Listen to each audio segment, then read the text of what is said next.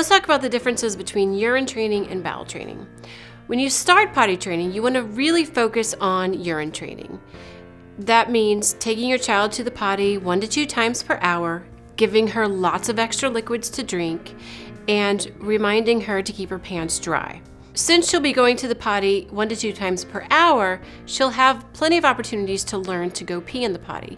She will also have the opportunity to go poop in the potty. Some kids are just fine with going poop in the potty. Other kids will flat out refuse to go poop in the potty. If that's the case, then you want to really focus on urine training first, and then you can move on to a separate bowel training.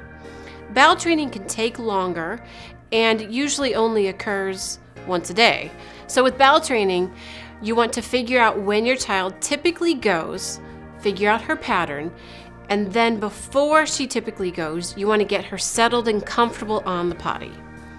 She needs to sit on the potty until she finally goes poop. That can take 10 minutes or it can take 3 hours, but she needs to sit on the potty until she finally has a success.